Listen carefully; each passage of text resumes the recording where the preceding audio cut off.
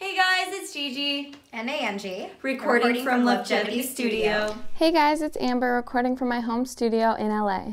Okay, let's talk courses. So our certified wedding and event planning course is our most popular course, and you have a ton of different options on how you can take it. We have so many different on-campus courses available to you.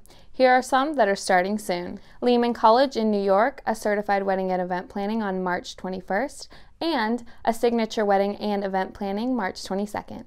City College of San Francisco starting April 3rd, Bellevue College in Washington starting April 4th, Virginia Commonwealth University starting May 2nd.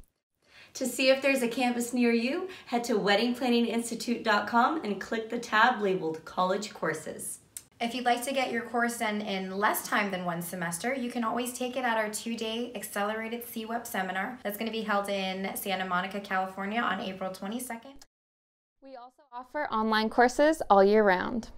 Additional internship and workshop opportunities are the Kevin Lee Wedding in Los Angeles, California on March 31st. Charity Fashion Show in Rancho Cordova, California, now until April 11th.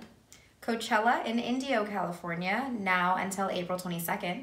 Palm Springs Fashion Week, April 5th through the 11th. David Tutera's Event Planning Symposium, now until April 25th.